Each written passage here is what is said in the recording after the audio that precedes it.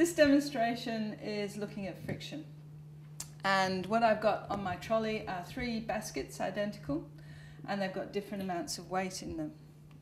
And I'm going to give this trolley a push, and you have to decide which basket is going to move first. Is it the one with the most mass? Is it the one with the least mass? So it's up to you to decide. You ready? 1, 2, 3. My goodness, they all moved the same. Now, why is this? Well, the frictional force that's on them depends upon the mass of the object. So it's its weight mass, its weight force. And the force that I apply provides an acceleration, and the amount of acceleration also depends upon the mass of the object.